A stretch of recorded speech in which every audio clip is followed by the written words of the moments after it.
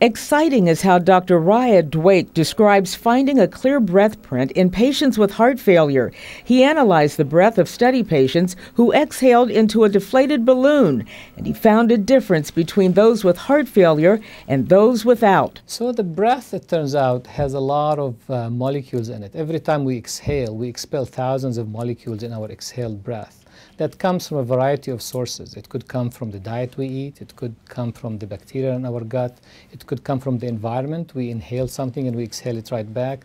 But also, a lot of diseases change the composition of the breath, of our breath. I think it is totally amazing thing what they're doing.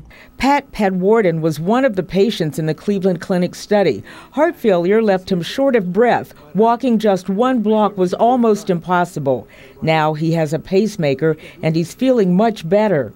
So I think it's a blessing to me that they are able to do something like that. And the progress is, there is no limit for that. The breath test is non-invasive and less expensive than blood tests, x-rays, or EKGs. But more important, patients who are diagnosed with heart failure can be managed appropriately. What to do with it is the next step.